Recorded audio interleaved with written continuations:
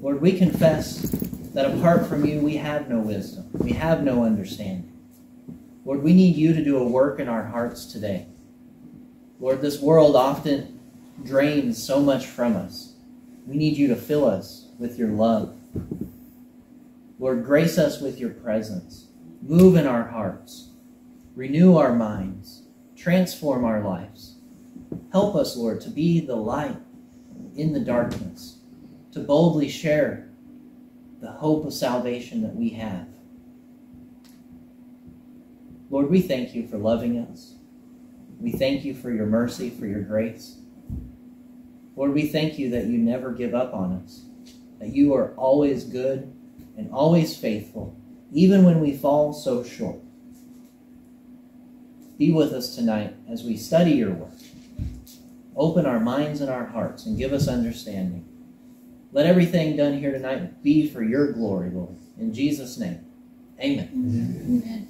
All right, so tonight we're going to be in verses 7 through 11.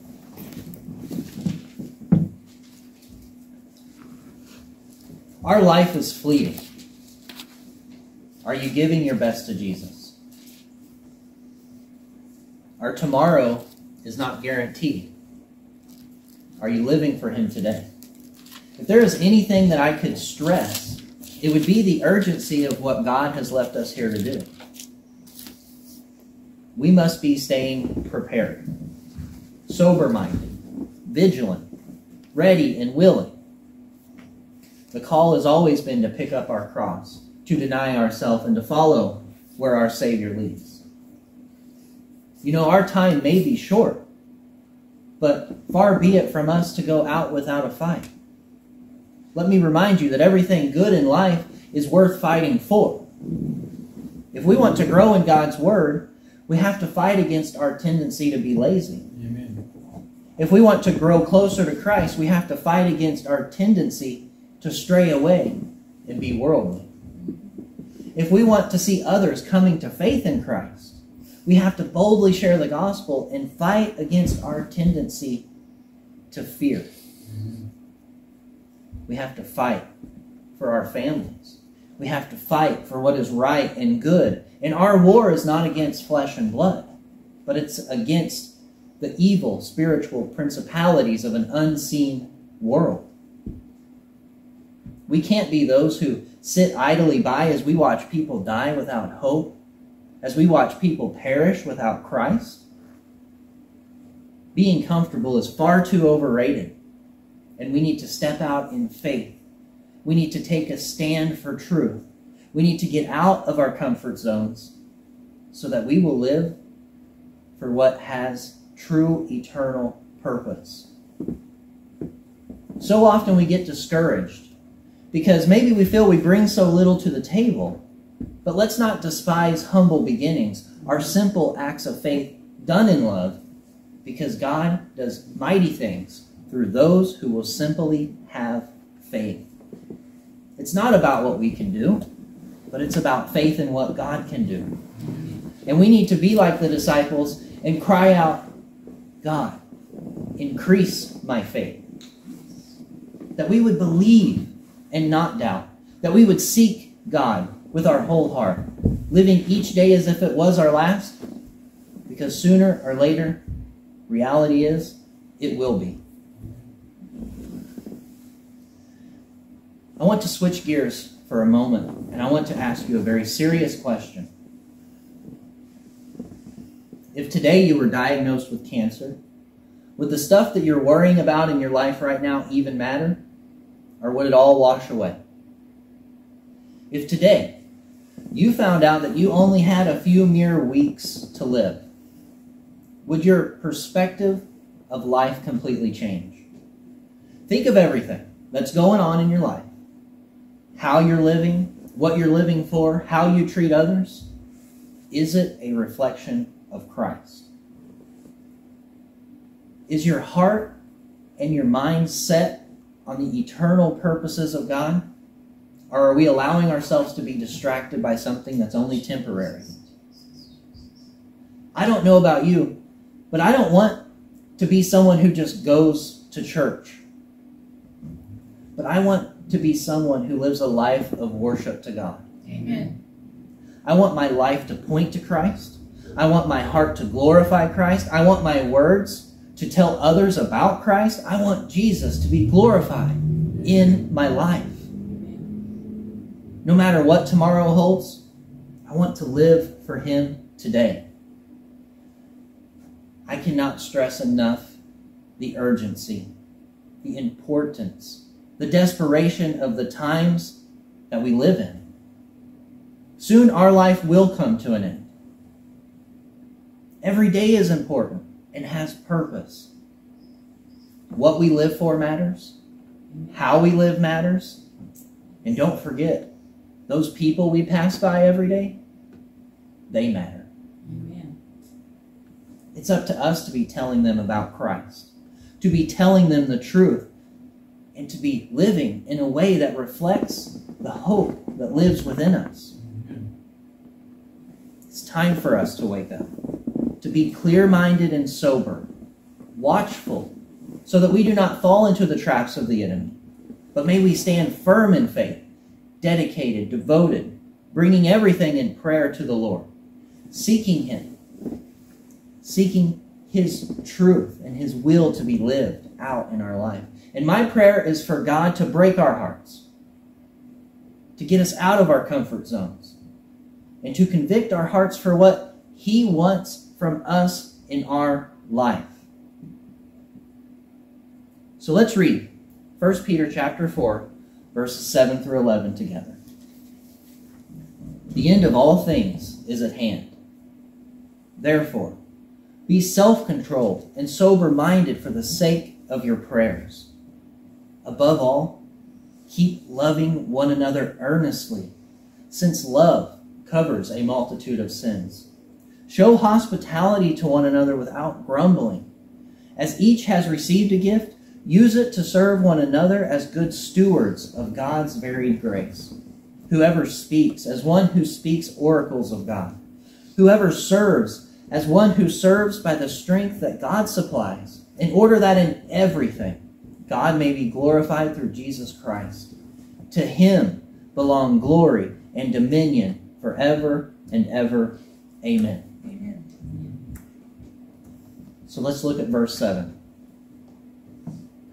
Such a profound statement. The end of all things is at hand. Therefore, be self-controlled and sober-minded for the sake of your prayers. Make no mistake about it. It's clear the times that we live in. It's clear today that the end is drawing near. 1 John 2:18 says, "Children, it is the last hour.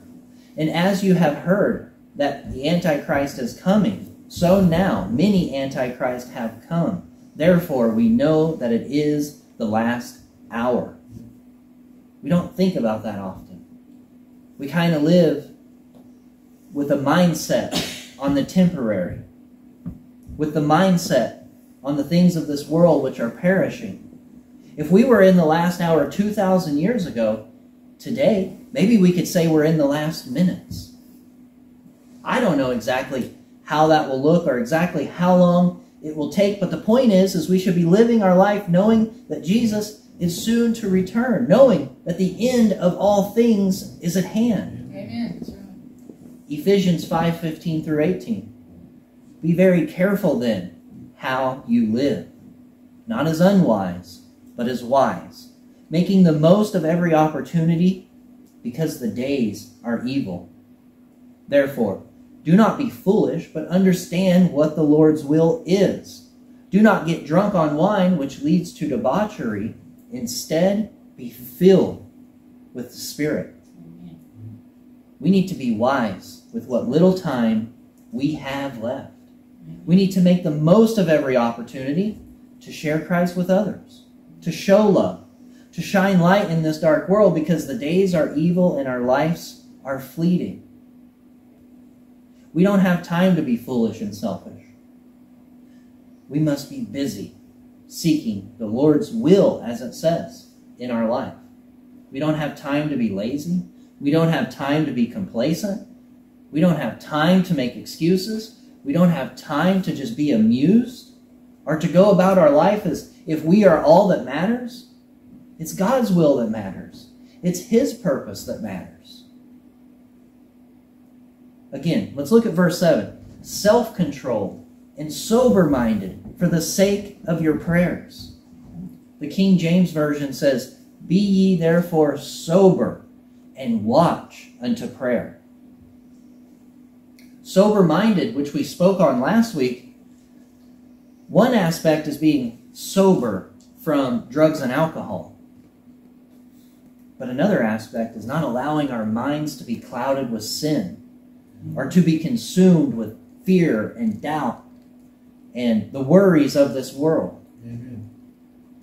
So we need to get that stuff out. We need to be clear-minded with our hearts and our minds given, surrendered, and focused unto the Lord. This world is drunk with pride and selfishness. It's intoxicated with lust and its overwhelming desire to get and to have and to consume. But the world and its desires are passing away. But those who do the will of God abide forever. Hallelujah. And as children of God, our desire is to be for Christ.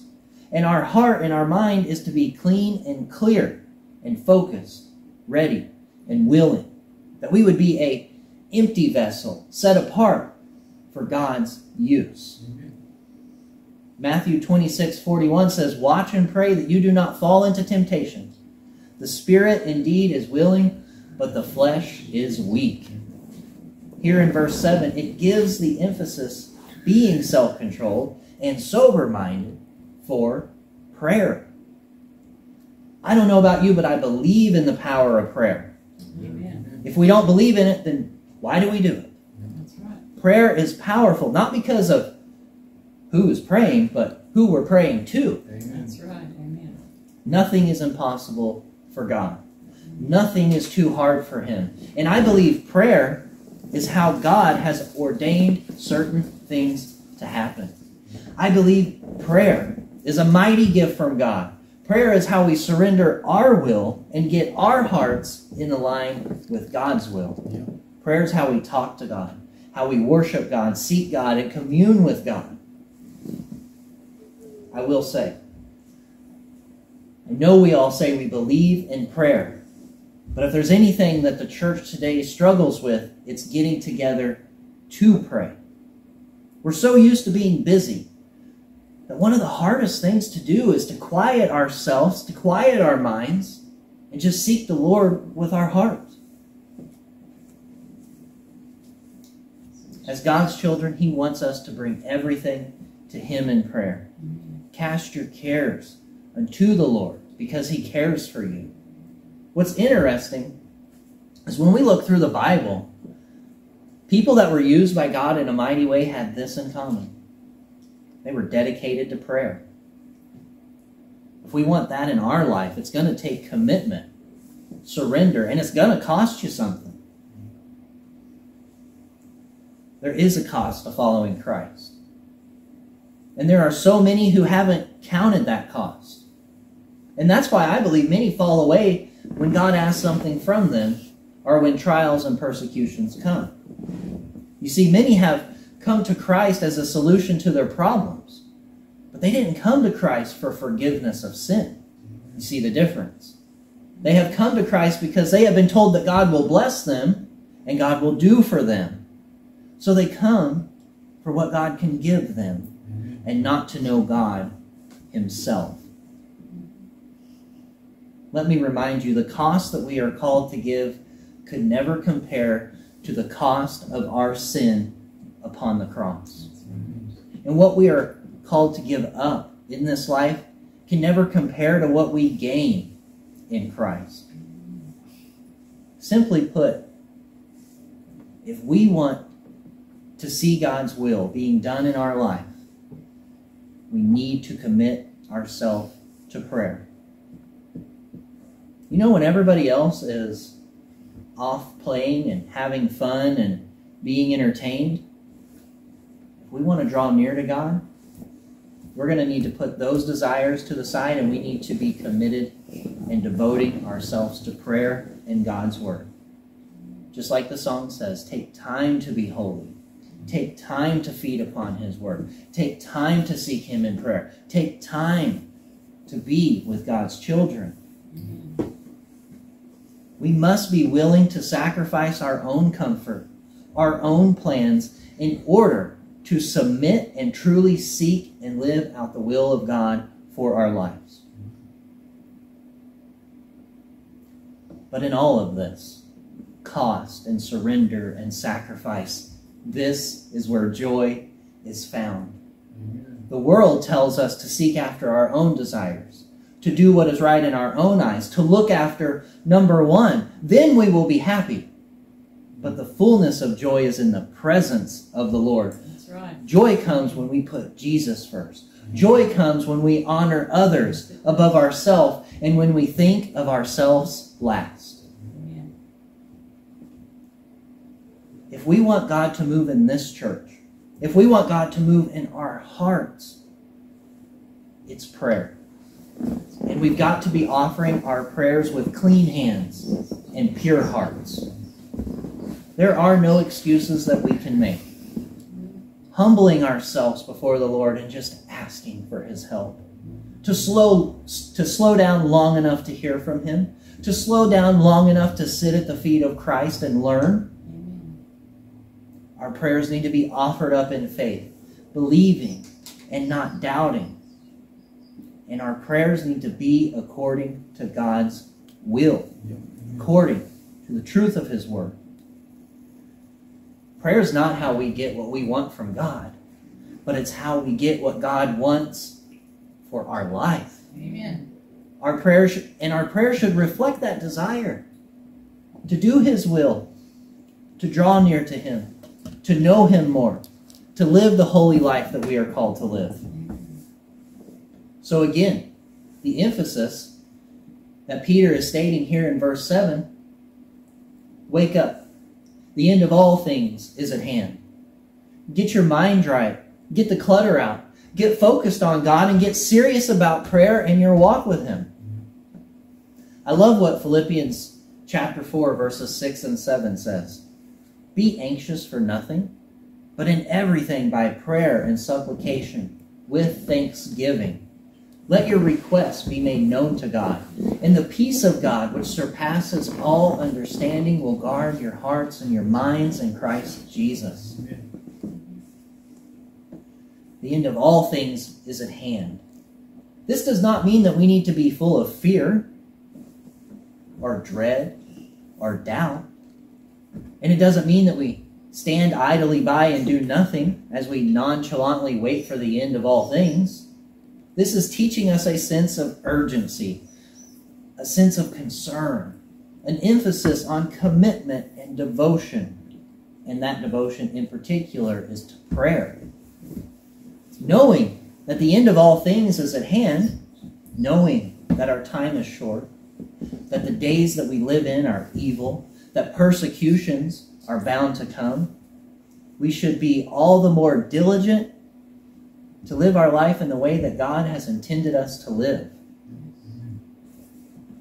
To be serious about our walk with the Lord. To be clear-minded. To remove all the clutter and the chaos of the world and choosing to sit at the feet of Christ. Knowing that Christ's return is imminent, this should prompt us to holy living and urge us to be diligent in the purpose that God has for our lives. However, I want to stress this one point. God wants us to do more than the right thing. And what do I mean by that? I mean that He wants us to do the right things for the right reasons. 1 Corinthians chapter 13, verses 1 through 3. If I speak in tongues of men and of angels, but have not love, I am only a resounding gong or a clanging cymbal. If I have the gift of prophecy and can fathom all mysteries and all knowledge, and if I have a faith that can move mountains but have not love, I am nothing. If I give all I possess to the poor and I surrender my body to the flames but have not love, I gain nothing. Everything that we do should come from a place of worship to God, motivated by love for God, Amen. as it overflows into how we love others. Verse 8, above all, keep loving one another earnestly, since love covers a multitude of sins. What is the greatest command? But to love God with all of your heart, soul, mind, and strength. And the second is like it, to love your neighbor as yourself. How is it that the world is to know that we are disciples of Christ? By the way that we love one another. Galatians 6:2 says, bear one another's burdens, and so fulfill the law of Christ. Romans 13:8 says, let no debt remain outstanding except the continuing debt to love one another. For whoever loves others has fulfilled the law. Above all, here in verse 8, means that this is most important. You know, we can serve at the church well, we can read our Bible, we can pray, but if we're not doing these things from a place of love for God and love for people, then it all amounts to nothing, because our heart isn't right and the Lord isn't going to be in it. It's only when our hearts are full of God's love that we will truly love one another. And as a result, we will overlook offenses and we will be quick to forgive. And that's what it means when it says that love covers over a multitude of sins. It means that we are kind and compassionate towards one another, and we forgive each other, and we overlook offenses. Amen. We build each other up in love. We don't gossip and slander against one another and sow discord within the family of God, but instead we encourage one another. We forgive, and we spur one another on toward love and good deeds. That is what we are called to do. So many Christians get so easily offended. We can't be those who dwell on small things until they become big things. Remember, we should be quick to listen, slow to speak, and slow to become angry. Love isn't what the world calls it. For the world does not know what love is because they do not know God, and God is love. Love is when Jesus died for our sins upon the cross. Love is more than a feeling or an emotion, but it's sacrificial action for the good of others. The most loving thing we can do is to tell others about Christ, to lay down our life, to tell them the truth even if they hate us, persecute us, to speak the truth in love, and to warn them of the wrath that is to come for all who die in their sins apart from Christ. We can't just tell part of the story. Amen. We have to tell them the true gospel. So in light of the fact that the end of all things is near, we need to be fervently, earnestly loving one another from our heart. There's no time to dwell on small offenses. We all need forgiveness, and we all need to be forgiving. We must overlook past hurts, building each other up when we fall. If our hearts are rich in the love of Christ, there will be no place for resentment and bitterness to reside. Amen. Colossians 3:12 through 14. Put on then, as God's chosen ones, holy and beloved, compassionate hearts, kindness, humility, meekness, and patience, bearing with one another, and if one has a complaint against another, forgiving each other as the Lord has forgiven you, so you also must forgive. And above all these, put on love, which binds everything together in perfect harmony. When we above all love, it will overflow in hospitality to others. Verse 9, show hospitality to one another without grumbling. We are called to give of what we have. We are called to share what we have with others, to welcome others, even into our own homes and into our personal lives. And we are to do it with a willing and loving heart, not reluctantly or resentfully. Remember, we are called to love our enemies. How much more our brother and sister in Christ? We are called to give and expect nothing in return, but to give freely from our hearts. If we are forced to go 1 mile, we are told to go 2. And we are to treat others the way that we want to be treated. We are to show hospitality one to another, doing this willfully with a sincere love for our family in Christ. Not grumbling because we have to give something or open up our home or change our plans. People should never be an inconvenience. But if I were honest, and maybe if we were honest, haven't we all felt that way before? Someone shows up unexpectedly. We're called on to give of what we have. There's a last-minute change to the plans, and we find ourselves reluctant to show hospitality. I know there's been times in my life where though I was given the honor and the privilege to show the love of Christ, instead of looking upon that situation as an opportunity to glorify God and love others, I looked at it as an inconvenience. What's interesting is the word grudging or grumbling here in verse 9 implies that this is a secret murmuring under the breath. This means that while we may do something for someone, secretly, in our hearts, we're not doing it out of love. We're doing it out of compulsion. Proverbs 23:6-7 says, "Do not eat the bread of a man who is stingy. Do not desire his delicacies, for he is like one who is inwardly calculating. Eat and drink, he says to you, but his heart is not with you." We don't want to be stingy with a heart full of greed, but instead we want our heart full of God's love, giving freely of everything that we have. Our time, our life. If we truly and sincerely love, then hospitality will follow. And maybe you're like me and need to ask God to do a work in your heart. I want to be more loving and hospitable. I want to be more like Christ, sharing what we have, loving and encouraging each other to walk closer with the Lord. See, it's easy to be hospitable to the people we like, but we are called to extend the love of Christ to all, to love our enemies, to bless those who curse us, to do good to those who wrong us. If we're not loving each other, how can we expect to love our enemies? And yet Christ shows us how to love, because he loved us when we were like that. He loved us at our weakest and our darkest. He loved us at our worst. Before we came to know Christ, we reveled in our sin.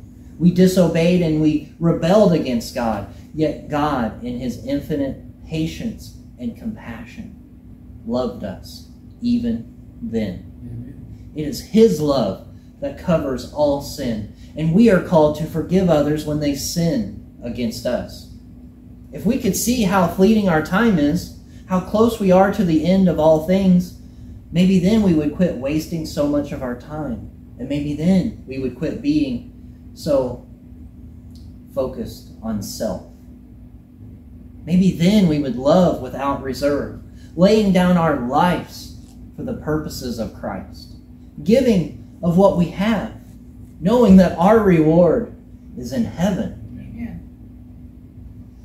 1 John 3:16-18. This is how we know what love is. Jesus Christ laid down his life for us, and we ought to lay down our lives for our brothers and sisters.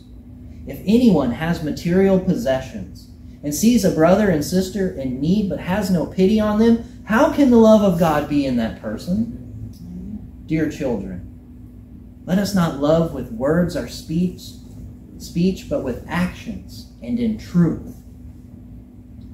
My prayer is that God would press upon our hearts the urgency of the times that we live in, that we would choose above all else to simply love one another. asking God to fill us with His love, and that it would overflow into the way we live our life toward other people. Let's look at verses 10 and 11. These verses remind us that we are stewards of God, meaning that everything we have has come from God, and we are to use what God has given us for His glory, for His purpose, and for the edification of the body of Christ. A steward is someone who is entrusted to take care of that which is not his. We are managers and not owners of what God has given us. Amen. God has not blessed us just to be selfish. God has not blessed us to build our own kingdom and empire. God has not blessed us just to do what we please with what we have. God has blessed us so that we can be a blessing to others. Amen. God has blessed us so that we may shine bright in a dark and dying world, bringing the message of hope and salvation. Verse 10 and 11 reads, "As each has received a gift, use it to serve one another as stewards of God's varied grace. Whoever speaks, as one who speaks the very words of God.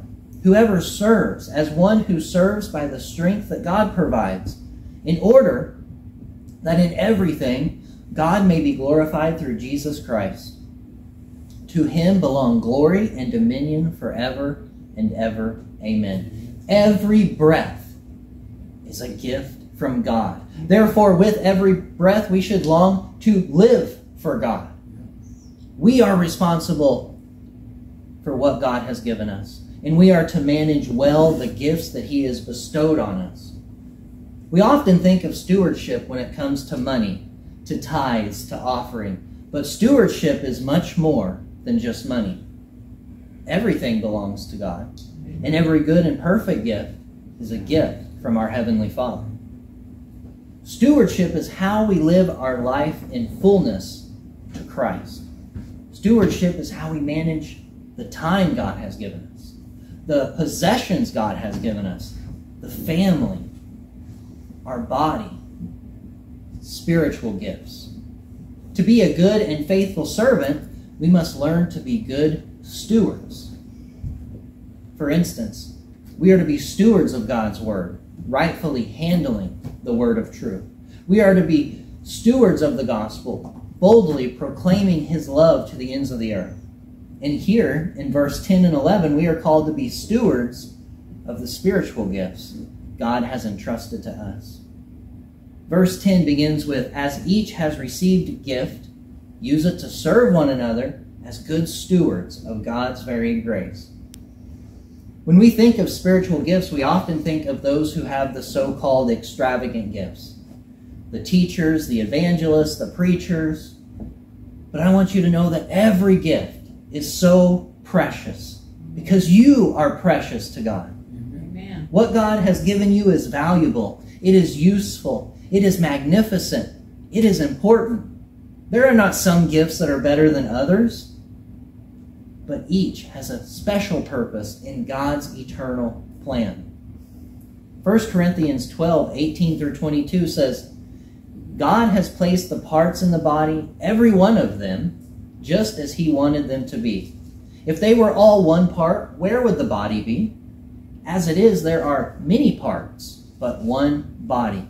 The eye cannot say to the hand, 'I don't need you,' and the head cannot say to the feet, 'I don't need you.' On the contrary, those parts of the body that seem to be weaker are indispensable."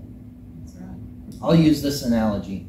A man was rebuilding an engine, and when he had finished, he had one small part left. And he figured that since that was such a small part, it must just be useless. So he went ahead and started it, and there was internal engine failure. But it's just like that in the body of Christ. Even the smallest, seemingly least important part, we will all fall apart. When one part suffers, we all suffer. Amen. When one part is honored, we all rejoice. We are to be using our gifts to edify one another and to serve Christ and to fulfill His purpose. God doesn't look at the things the way we do. God doesn't judge things the way we do. The Bible says that man looks on the outward appearance. God looks at the heart. His ways are higher than our ways. Amen. And His thoughts are not our thoughts. His wisdom is beyond measure, and His paths are beyond searching out. No, we are not all teachers and preachers and evangelists or whatever, but we are all important and dearly loved by God, set in place for a purpose. Therefore, let us be content with our lot in life. Let us be content with how God has gifted us, with how God has created us, with where God has put us in life, right where we are.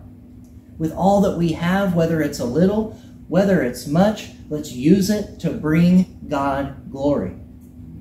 God has given all of us spiritual gifts. We're responsible as stewards to be cultivating those gifts and to be using those gifts. So let me ask you, are you using the spiritual gifts that God has given you to faithfully serve His people and to fulfill the purpose that God has for your life? Don't put your gifts on the back burner, but step out in faith and use them.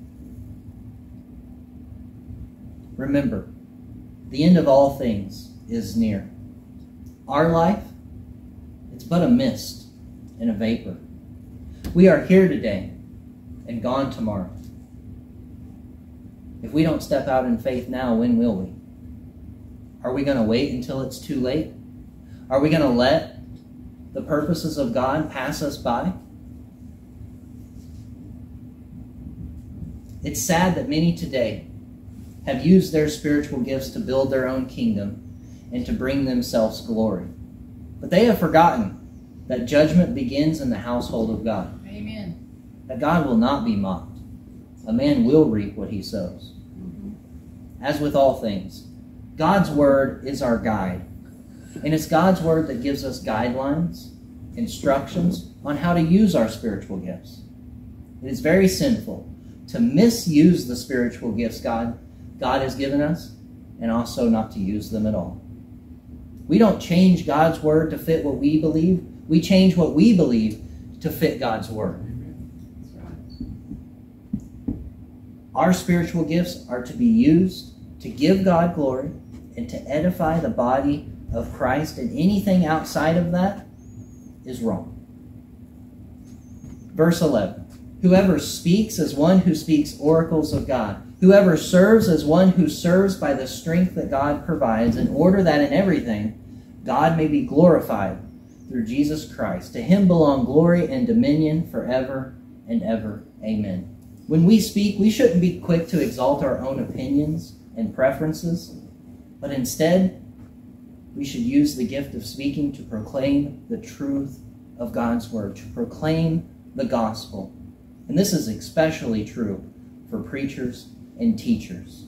When we serve, we mustn't do it in the flesh or out of vain effort, but we submit ourselves to God as we do His will from our hearts. As Scripture says, I can do all things through Christ who strengthens me, but apart from Him, I can do nothing. Brothers and sisters, as we look around at this world, it is clear the end is drawing near. No matter what that looks like or how long it takes, we only live for so long. So let us live for Christ. Let us be those who acknowledge that every good and perfect gift has come from our Heavenly Father, and let us use it for His glory. The message for us today is we need to wake up. We need to be aware of the times that we are living in. Amen. We need to be disciplined in prayer and in God's Word. We need to get our focus off of these worldly things. And we need to be clear-minded, set apart for the Lord. Above all, we need to love each other. Above all, we need to let Christ's love rule in our hearts. Time is fleeting. Time is too short for us to be an unforgiving people. Let us forgive. Let us love. And let us really be focused on the eternal things, living in a way that shines light in this dark world, boldly proclaiming the truth that brings the hope of salvation that is only found through Jesus Christ. If the Lord tarries, let us step out in faith. Let us cultivate those spiritual gifts. Let us not fear, but let us trust the Lord. And let us encourage one another to walk ever closer with the Lord with whatever time we have left. And I want to leave you with these verses. Colossians 3:15 through 17. And let the peace of Christ rule in your hearts, to which indeed you were called to one body, and be thankful. Let the word of Christ dwell in you richly, teaching and admonishing one another in all wisdom, singing psalms and hymns and spiritual songs with thankfulness in your heart to God. And whatever you do, in word or deed, do everything in the name of the Lord Jesus, giving thanks to God the Father through him. Let us pray. Heavenly Father, Lord, thank you for your word. Thank you, Lord, for reminding us that we need to be guarding our hearts and our minds. We need to be diligent. We need to be loving one another. We need to be aware, Lord, that time is fleeting. Lord, give us that heart of wisdom that we would number our days. Lord, help us not to fear, but to live boldly for you. Lord, fill us with your love. Fill us with your Spirit. Empower us to walk in your will for our lives. Lord, help us to be humble. Help us, Lord, to confess our sin and to have a clean heart and to worship you with every breath. Lord, you alone are worthy to be worshiped. You alone are worthy to be lived for. Help us to live for you. In Jesus' name, amen. Amen.